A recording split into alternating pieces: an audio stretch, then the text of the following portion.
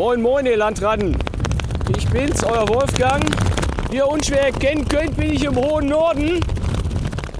Und wir holen gleich 3 Fans ab zur Königsblauen Heimfahrt nach Gelsenkirchen.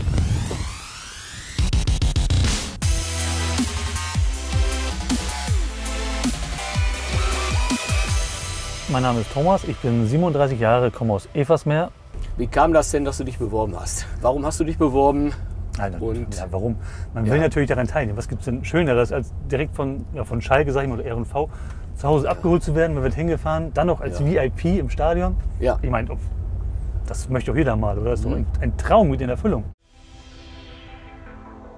Ich bin der Jannis, 23 Jahre alt, komme aus Rorichum. Du hast geschrieben, du hast ganz viele Trikots aus deiner Jugendzeit noch von Schalke. Genau, das sind die unterschiedlichsten Trikots. Mein erstes Trikot, was ich damals bekommen habe, war ein Ebbe-Sand-Trikot.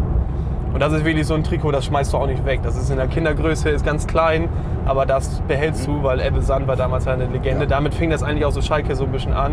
Ja. Ich bin der Jörg, bin 50 Jahre alt, komme aus Ostfriesland, aus dem schönen Dorf Ihofe. Ihr macht mit eurem Fanclub immer eine Radtour nach Gelsenkirchen. Also es ist so, dass wir mit schätzungsweise immer so zwischen 6 und 12 Viecher knappen. Alle 2 Jahre eine Radtour von Ostfriesland bis zum Stadion nach Gelsenkirchen machen. Wir sind dann ungefähr so 3 Tage unterwegs. So, dann kommt man auf knapp 250 Kilometer mit dem Rad. Das ist dann nicht immer nur die kürzeste Strecke, sondern nach Möglichkeit die schönste Strecke. Ja, im Wettbewerb mit dem Fahrrad zur Arena. Jetzt versuche ich gerade so einen Dreh mal zu kriegen zur ersten Challenge, die heißt nämlich Schalke-Quiz. Ihr könnt euch beraten, ihr könnt auch zwischenrufen. Also Konzentration und achtet mal drauf. Wie viele Kinder wurden bereits auf Schalke getauft? 54 Wochen mal 17 Jahre, 540, 1750, 1700. Ja, kommt schon der Sache näher. 3, 2, einigt euch. 890. Pass auf, jetzt kommt die Auflösung. Die Schalker sind verrückt, deswegen 2000. Knapp 2000. Ja, war nahe dran, lass mal Geld. 1890. Ja, lass mal Geld, ist okay. Ja. Die nächste Frage. Oh. Wie geht die Strophe weiter? Blau und weiß, wie lieb ich dich? Blau, weiß, verlassen. Ja, eindeutig. Du kannst ja singen. Ne? Ja. Blau und weiß, wie lieb ich dich? Blau und weiß, verlass mich nicht. Ja. Hätte auch singen können, ne? Ja, hätte auch singen können. Letzte Frage übrigens. Dann haben wir gesagt 5.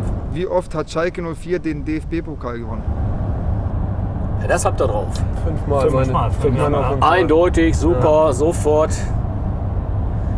Klar. 5-mal. Ja. Natürlich, das ist scharfe Geschichte. So, jetzt kommen wir nämlich direkt zur nächsten Challenge. Und zwar kriegt jetzt jeder von euch eine Vuvuzela. Probiert erstmal, ob ihr da einen vernünftigen Ton rauskriegt. Ach. Ich merke den Strahl hier schon. Einer von euch versucht auf der Vuvuzela den Titel zu spielen und die anderen müssen den Titel innerhalb von 30 Sekunden raten. Pass auf, versuch mal das hier.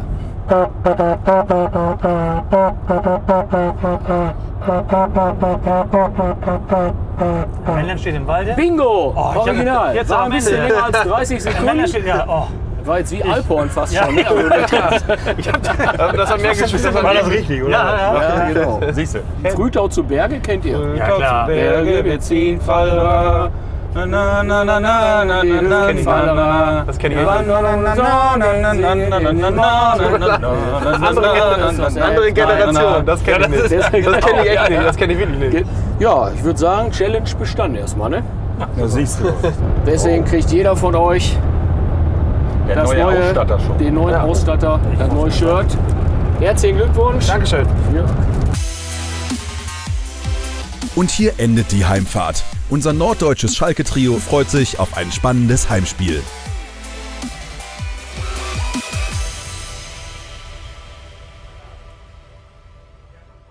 R+V. Die Versicherung mit dem Plus.